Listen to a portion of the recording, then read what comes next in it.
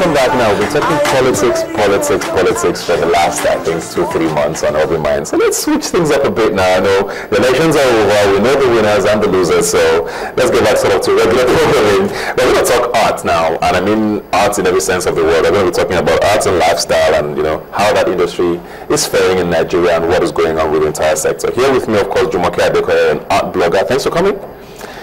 And of course, we have Efe Paul. Thanks for being here today. Thank you very much. Let's start with you, Jumoke. Why are you blogging about arts? Like, who blogs about arts?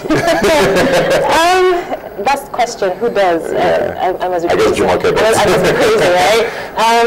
Well, unfortunately for me, I had this idea to start something, you know, awesome. And I thought of art. I don't know why I did that, but I decided to switch up the pace. You know, everybody blogs about fashion, about music, about all the general stuff. So, and I write fiction. So I thought, I really should blog about that. I should blog about artists and art and how to get your stuff out there. So, yeah. So that's how I. How long have you done this for?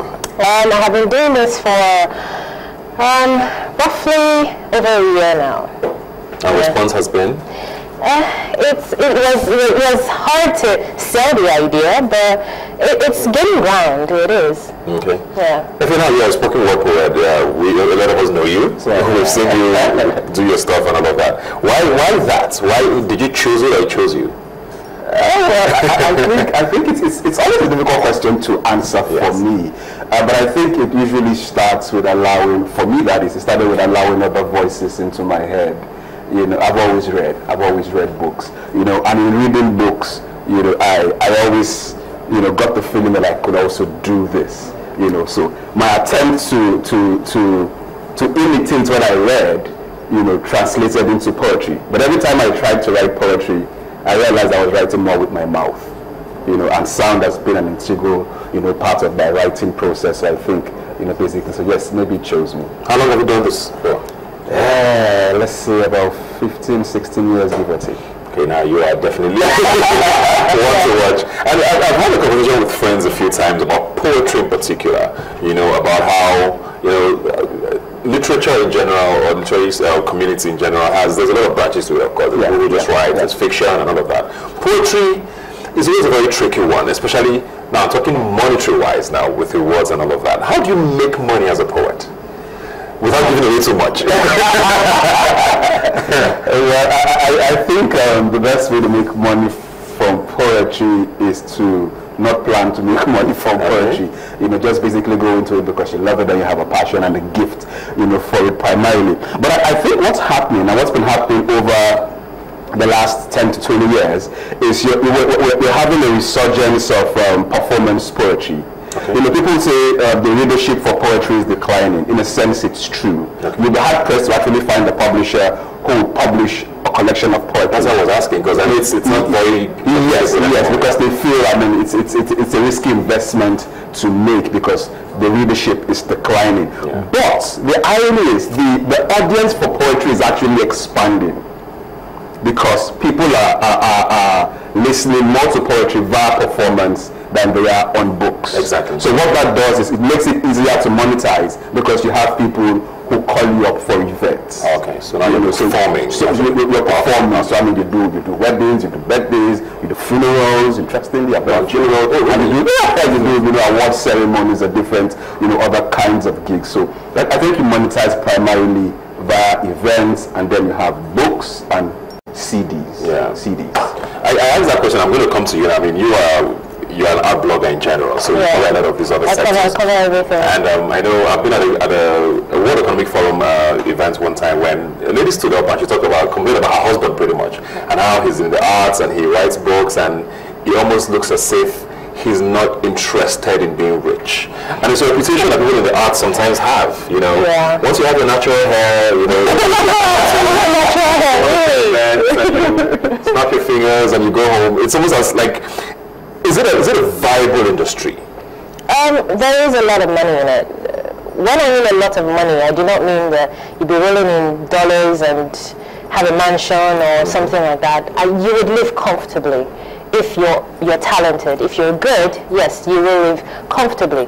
But you have to be willing to push it. You have to be willing to promote it. You have to be willing to go through the long, hard years of suffering. Otherwise, you are just wasting your time. You cannot do it for 2 years and say, oh, I've given up, it's not working, I should go get a job now. Then you really should get a job, because obviously you're not meant to be doing this. But if you are meant to be doing this, it's going to